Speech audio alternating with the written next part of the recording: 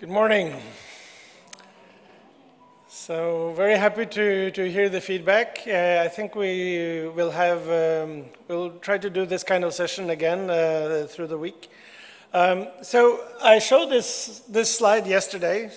You might remember it. The point is that education sector in every country has good routines and usually also has good data, but it's often very focused on, paper data collection, which by necessity cannot happen very often. And the big exercise is this: once a year you go to all the schools and you collect information about enrollment, but also about, sanitary facilities and extracurricular activities and whatever the ministry decides is important. Usually in many countries you will see the form is just expanding because you never take anything away, you just add something, and so it becomes a big exercise.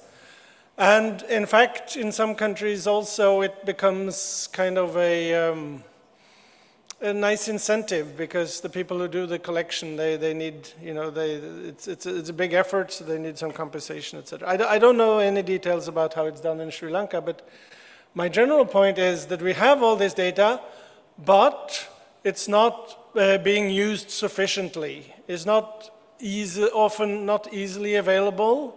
It often is collected quite late. It takes time to process, and then you publish the yearbook, and then it is all historical data, so you cannot really make, you can make sort of long-term planning, but you can't really make day-to-day decisions based on it, because it's just not up to date. So that's why we're talking about a shift in several dimensions, and that's what I very briefly showed this slide also yesterday, just before the Honorable Minister's speech. But I just wanted to take us back to that a little bit. So when we digitize, when we introduce computers and internet and tablets and phones, it's not just about taking the paper system and moving it to a screen. It's not just about that. It offers an opportunity to re-engineer what we're doing with data in the education field, to think again. And ideally, we should start thinking about what are we doing with the data? Why do we need this data? Because we're going to do something. We're going to make some decision. We're going to follow. We're going to compare schools, we're going to compare zones and provinces. We're going to try to find out where things are working really well. We try to find out where there's too little resources. We try to find out, what is the trend in terms of attendance. There's so many things we can do once we have a much more flexible database that can give everyone access to the data who should have access, proper access to the data, and you can collate different types of data. So the first point here is coverage, and with coverage we're really thinking about trying to bring in all kinds of relevant data. This could be the population data, it can be exam data, it can of course be staff data, human resources, where do you have teachers, what are their qualifications, what is their experience, and of course a lot of data about the students. So you want to try and bring this together to have a holistic view of the sector. So that's the coverage. Then decentralization is to make this data available really to the levels where sort of changes can be made, and that is at the divisional level, as we heard, and at the school level, right? That's where education is actually affected based on the policies from the national level.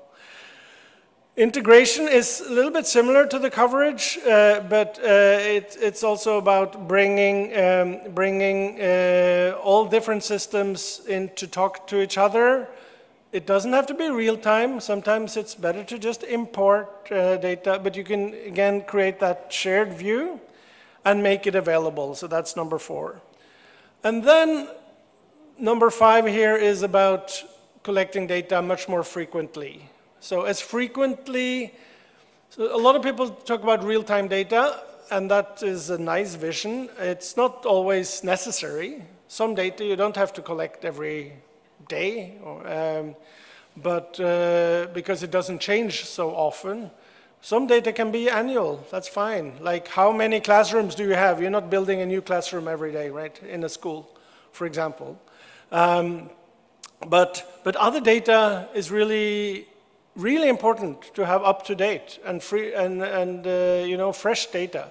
You want to know the situation now. You don't want to know what was the situation 6 months ago or 2 years ago, because that's not really so relevant to your decisions now. So you want timely data because there are certain actions you can take based on those data.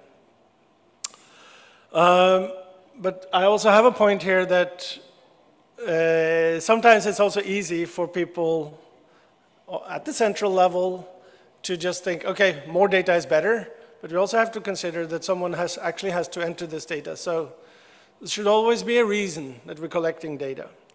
And then finally, granularity is really, the main thing here is how detailed is the data that you're collecting. And the main shift is, of course, when you go to data about each student and each teacher. And is it, you know, is it daily data? So the frequency and granularity goes together. But all these things, all these dimensions, we call them scaling dimensions because we are expanding the system along various dimensions, various goals based on the priorities of the ministry, but also on local priorities.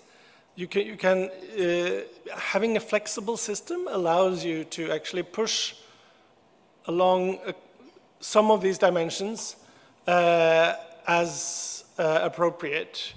A general advice is to not try to do everything at the same time, but try to say what is the most important and do that really well. And then when everyone really feels like, okay, this is going well, now we get much better data, it's much more frequent, then we can expand that. Maybe we also look at some other types of data, and we can do the same thing. People are now familiar with the system. They have access. They know how to use different forms. They also know how to look at the outputs and the dashboards. So all of these are different dimensions of the EMIS shift.